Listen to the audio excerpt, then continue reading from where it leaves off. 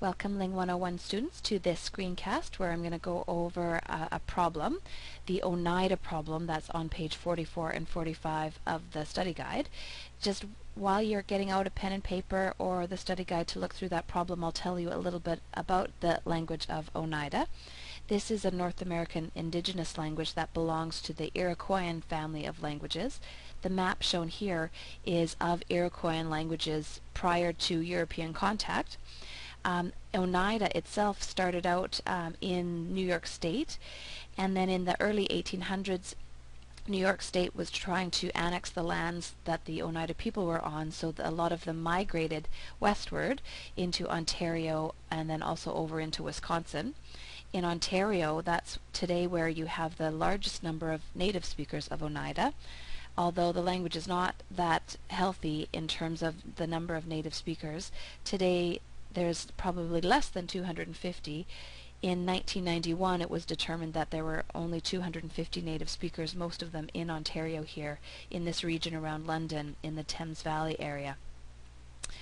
But back to the problem now. So here's the data set for the Iroquoian language. The suspicious pair of phones that we're looking at are the S versus the Z. So of course, just as we do in any problem, the first thing we do is look for minimal pairs. So we go through the data set and have a quick scan and see that, oh no, none of these words are at all like each other. So the next thing we do is list out the environments in the hopes that we will find some near minimal pairs in the data set. So listing out the environment requires going through each word one by one and finding all the instances of the suspicious phones in question and listing the immediate phonetic environment, which means what comes immediately in front and what comes immediately after each of those instances of the phone. So while you're taking a few minutes to do that, I'll just point out a few of the observations I can make about Oneida in terms of the form of the language. First thing you might notice is how long some of these words are and how complex some of these words are. For example, isn't that a brilliant word? Kawenenezuze, which means long words. Yes, Oneida has a lot of long words. In fact, they have a lot of long words which have as much information in them as we would package into a whole sentence, and they package all that information into just a single word, which is quite common in these indigenous languages of North America. A couple other things to note are their use of the voiceless glottal fricative h. They have h quite a bit in their language, and what is different from English is that they also have ha in coda position. So here for one pine tree, skahnetat, they have that ha in coda position after the vowel, whereas we typically, well, in English we only have it in onset position. Another interesting thing is that they have ha in a consonant cluster in onset position with stops. So this is not thi, this is tehi, tehiskate, and over here we have kahaize. And that's interesting too, with that clustering of vowels, all these vowel nuclei together, which you would have to pronounce each of those vowels, kahaize. They also have glottal stop quite a bit, typically at the end, or well, in coda position in different places. So some interesting observations about Oneida. Okay, so we list out all the environments, and this is what your environment chart would look like once it's filled in. Next thing we do is look for near minimal pairs, and we identify near minimal pairs if we have exactly the same environment in one column as in another column. And very quickly you can see that no, we don't have exactly the same environment. They're quite distinct in the types of sounds that occur on either side of S and Z. So no minimal pairs, and now we have no near minimal pairs. So we have absolutely no evidence for these phones being contrastive, for these phones being understood as totally different phones. Instead, we have to conclude that they are allophones of one phoneme. These are non-contrastive sounds that are actually understood as the same sound.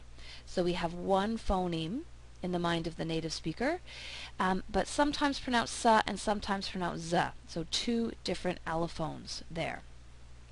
So once we've established that, the last thing we need to do is figure out what the relationship of those allophones is to one another. And we're hoping to find complementary distribution, which is the relationship of where separate environments determining the use of s versus z. What we do is we start with the shorter column because it's easier to look for patterns when you have fewer items to look through. And very quickly, I'm sure you spotted that we always have z between vowels. You notice that when I write the generalization down below, I actually didn't include the vowel in front. Now, it wouldn't be wrong to put the vowel in front, but you actually don't need that vowel in front, because it's not the vowel in front that determines the usage of z. It's the fact that there's always a vowel after.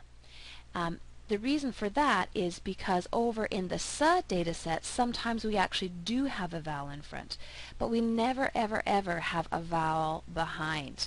So it's the fact that it's for z, it's conditioned by a vowel right after it, and s never ever has a vowel after it. That's why we're allowed to put elsewhere down here. Remember, elsewhere is that mutually exclusive term. That means everywhere else in the environment apart from the one accounted for the other phone. So those generalizations then we just transfer over into our rule, and we pick the elsewhere allophone. The symbol for the elsewhere allophone becomes the symbol for our phoneme as well. So we have this phoneme S. This S phoneme is realized as Z before vowels, and it's realized as S everywhere else. Now, just to make things interesting, they throw another data set at us for the suspicious phone of a sh. And for sh, we don't have so many words, just a few words here. And we need to list out the environments for each instance of sh in that data set. Here are some great words. Teshak, let you break. I love that cluster of the glottal stop and the velar stop at the end there. How about this word? What a great word. Yateshakte. They would suddenly separate again. I'm not sure if an Oneida speaker would need that word very much, but if they needed it, that's how they would say it. Okay, so we list out the environments, and when you're listing out environments, you actually don't have to list an environment twice in the same column. So, for example, here there's two different instances of sh between, I think, yes, between a ha and that ya sound in both of these words. So you don't need to list it twice, you just need to list it once in your column there. So here's my listing of environments for sh, and very quickly we spot, oh, it's always a ya after it. So I'm going to add that in to my final rule here. Now here's something else to think about when you have a situation of complementary distribution. Usually the usage of each of these different allophones is, well, it's conditioned by the environment, and usually there's some kind of logic behind why you have the different allophones surfacing where they do. So one of the things you should do is always think about how are the allophones different from one another. In particular, how are they different from the elsewhere allophone? So how is a z different from a s? Well, of course, that's a difference in voicing. And then see how the environment relates to that. We get a z, a voiced allophone, in the environment of always immediately in front of a vowel. And what are vowels? Well, they're always voiced. Their default state is to be voiced. So it's basically an assimilation process where the voicing of the vowel goes in front, a regressive assimilation here of voicing onto the fricative. Same idea with the sh. How is a sh different from a sa? Well, they're different in place of articulation. And what is the place of articulation of a sh? Well, it's an alveopalatal, just like the ya. So the alveopalatal nature of the ya influences the choice of the allophone sh rather than sa. So once you've got your full listing of the complementary distribution rule, there should be some kind of logic guiding the use of each of these different allophones from one another. So there you have a completed problem, and in this case the solution was allophones of one phoneme in a relationship of complementary distribution.